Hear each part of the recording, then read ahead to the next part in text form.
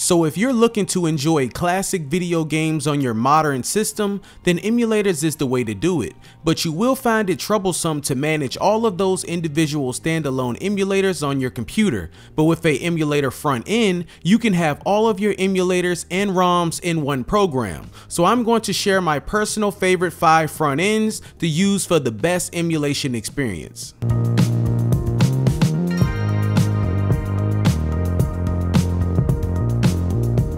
Kicking things off is a track mode. Now this launcher was designed for arcade cabinets, but it also looks really good running on Windows, Linux, or a Raspberry Pi. A track mode may not be the easiest to set up and get running out of this list, but there are plenty of guides online to help, as well as on-screen help messages that are built into the launcher. But once you do get it set up, you will notice that it's a very beautiful front end that is completely customizable. You can use any controller to navigate the front end. You can use multiple monitors, which is cool, and there's a built-in game information editor that will display all info about that game, as well as give you cover pics and video clips for that game. Something I really like is that when you pause a game, you return to the front end and then unpause and pick right back up in the game you were just playing. And once you have everything set up, it's very easy to cycle through your favorite games.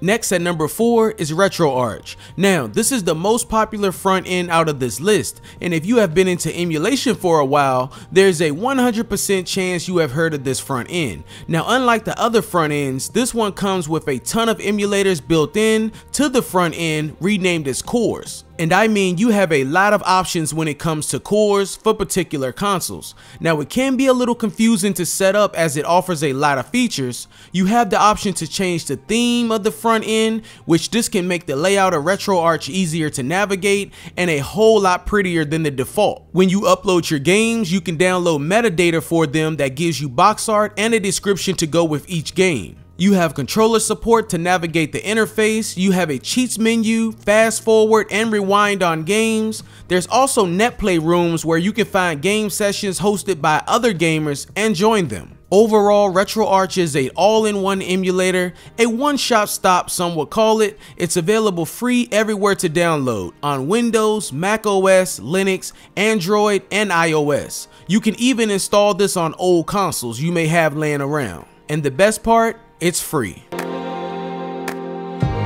Number 3 is Emulation Station that works with Windows, Mac OS, and Raspberry Pis. And no matter the specs of your computer, the interface works good. With this front end, you can customize your theme and even customize each individual page within the front end. You can use any controller to navigate the interface, but you will have to map out your controller within the program. You will also have to set up all of your emulators within Emulation Station separate, which can take some time. You can add box art easily to your ROMs, as well as information about each game with the built-in metadata within Emulation Station. Overall, this emulator is not that complicated to set up and looks very pretty and easy to navigate once everything is set up and ready to use.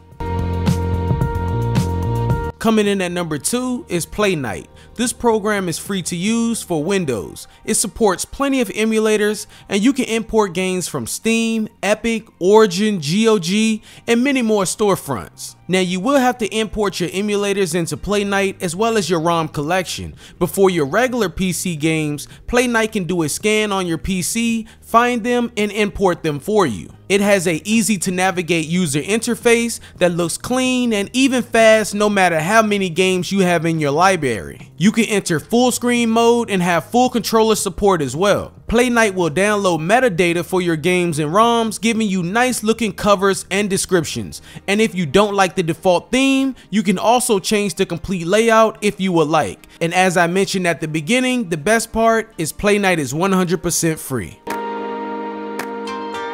And my number 1 pick is Launchbox/BigBox. Now, Launchbox is free to use, but if you want Big Box and some additional features, then you will have to pay. For a regular license, it's $30, where you will have to renew your license for $15 every year. Then a forever license for $75 that is free forever with all future updates included. So the best bet is the forever license, and I know it sounds expensive, but if you want to use big box, then it will be worth it. Or if you don't need anything fancy, then just stick with the free version and it will get the job done and still organize and make your ROM collection look beautiful with box art for all of your games. The free version will offer different themes that you can find free in the Launchbox community forums. You have built-in gamepad support, so you don't need to use your mouse and keyboard to navigate the front end. You can also add your Steam collection and other storefront games into the front end. So really, Launchbox can become your one-stop location to find your entire game collection on your PC. And last, if you are building an arcade cabinet, then you may want to buy a license because Big Box will work the best on a cabinet.